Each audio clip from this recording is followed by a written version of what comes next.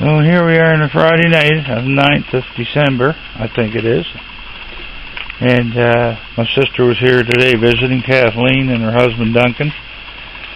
And anyway, I happened to come upstairs and here these fellows were. Mom and three babies. And not gone to winter yet, but we're having a big snowstorm on Monday.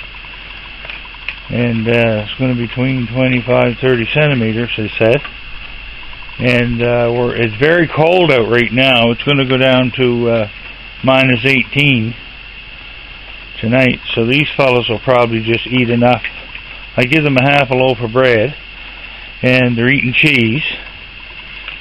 And you see how nice and big and fat they are.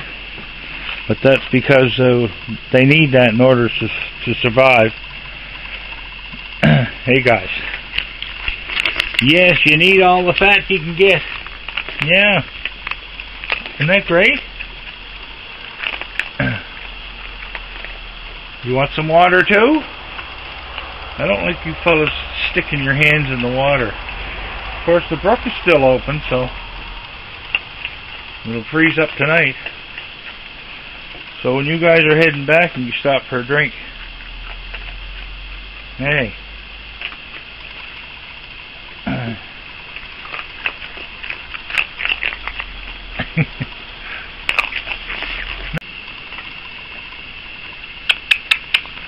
Look in the window, Charlotte. Hi, Charlotte.